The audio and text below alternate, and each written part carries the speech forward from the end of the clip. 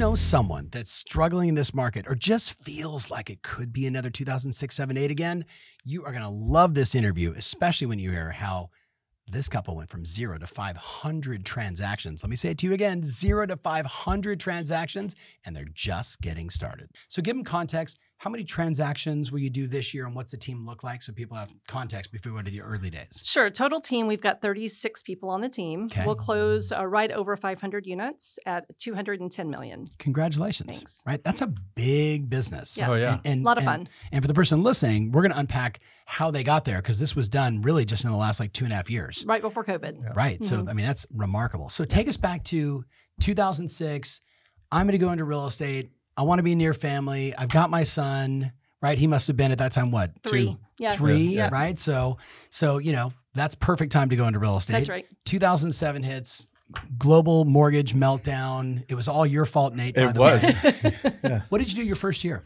7 deals. That's actually really good. Yeah. Yeah. Were they REO? Were they short sale? Were they the first-time buyers? Yeah, I strictly, when I got into real estate, all I did was open houses literally every single day Yeah. from 12 until 5 o'clock. Would you recommend that to people today? Absolutely. Why?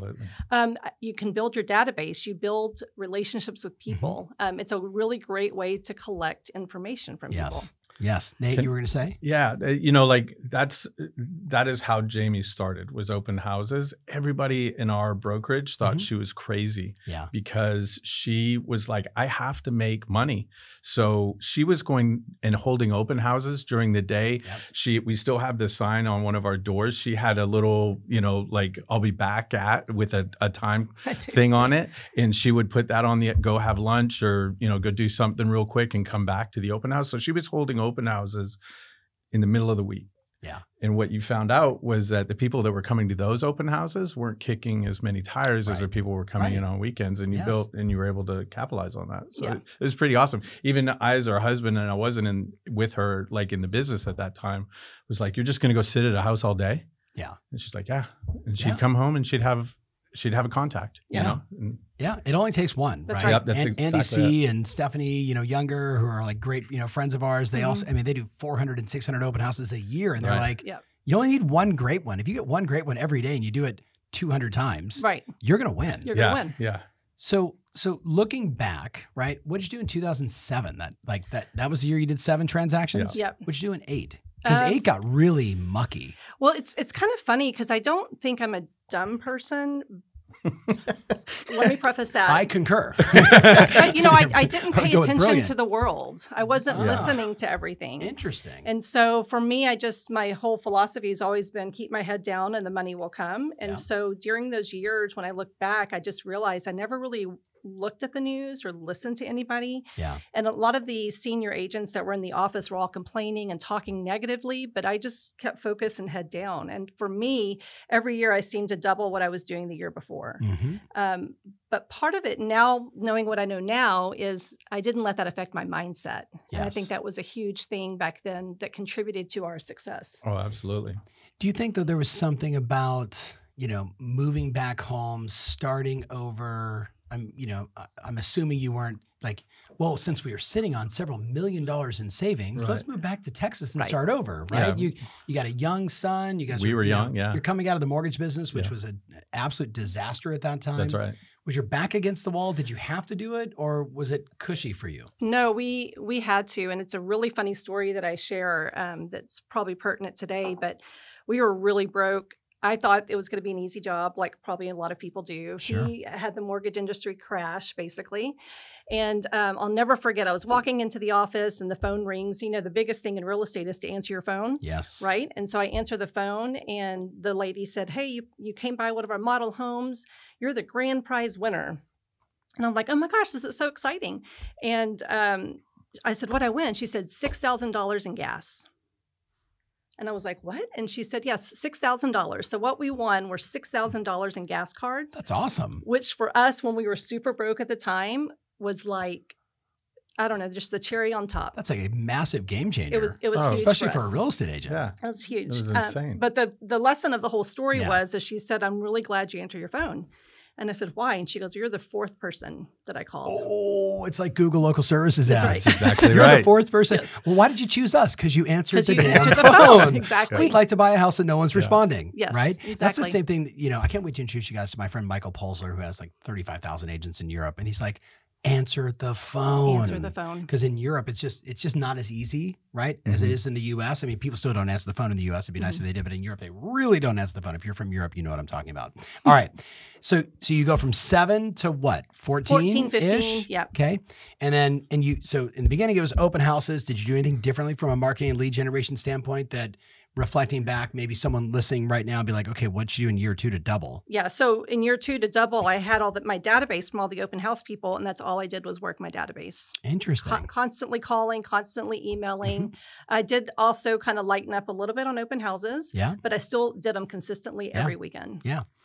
And that was in the time where, like you were literally on your phone making phone calls. You weren't texting. Like we didn't text back then. Right. Yeah.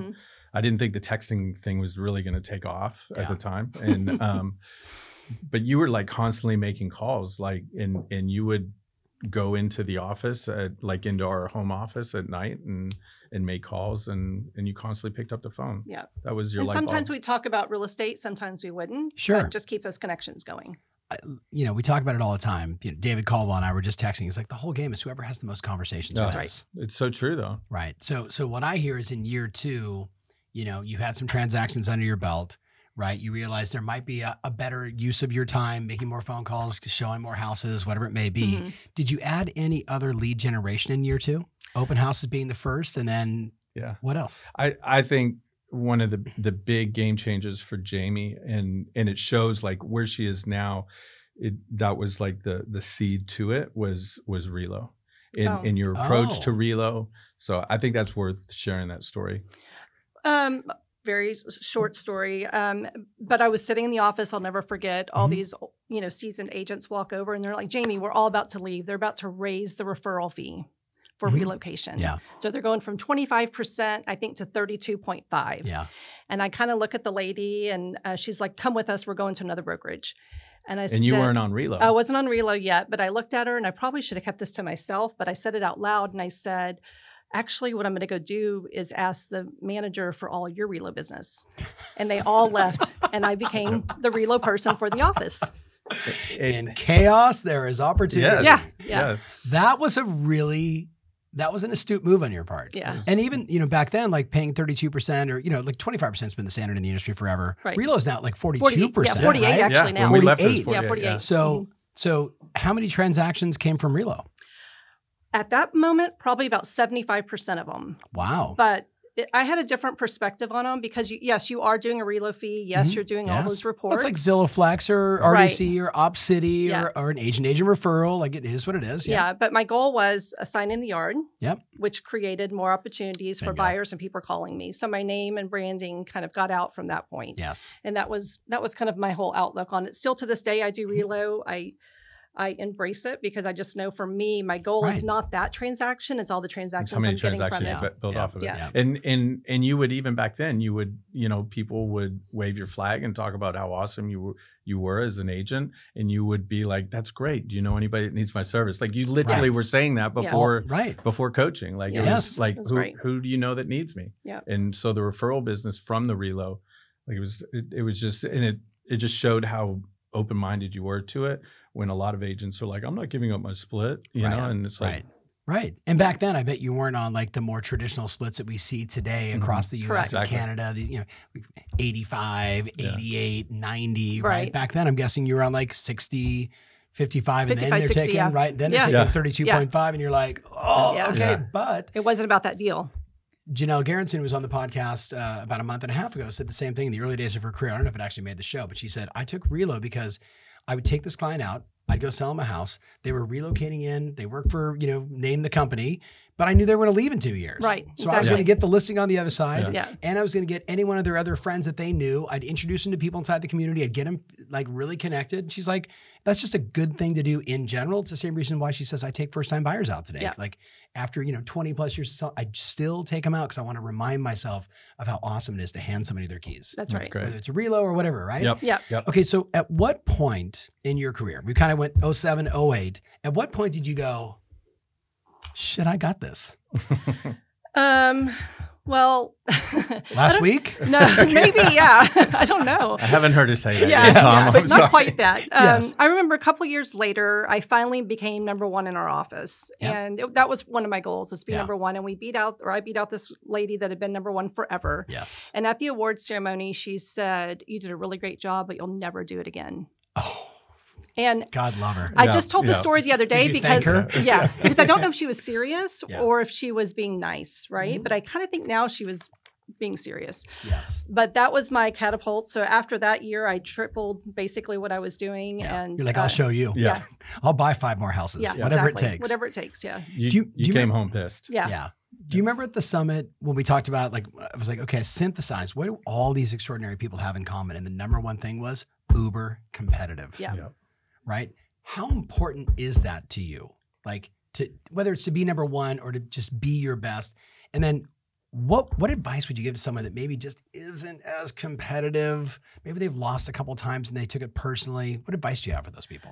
For me, I don't know if it's competitive. It's the no ceiling, right? And like I thrive and I feel like we build our business on no ceiling. Yeah. So when agents, what does that mean? I agents hallucinate. When agents come to me and say, "Hey, I'm not quite feeling this. Can I do this?" It's like, yes, let me help you succeed with whatever you want to do. There is zero ceiling. Yes. And I was in an industry beforehand that I just felt like I couldn't grow. Yeah. And I think that's like just not a good thing for me. So I think that's part of my competitiveness is that I want to be better every day. Where did that come from, though? I don't know where that came from. I really don't. Were your parents competitive? Did you play competitive sports? Did you win the spelling bee when you were 4? Like, I feel like we're about to do an Oprah podcast, so go ahead. No, get out the tissue.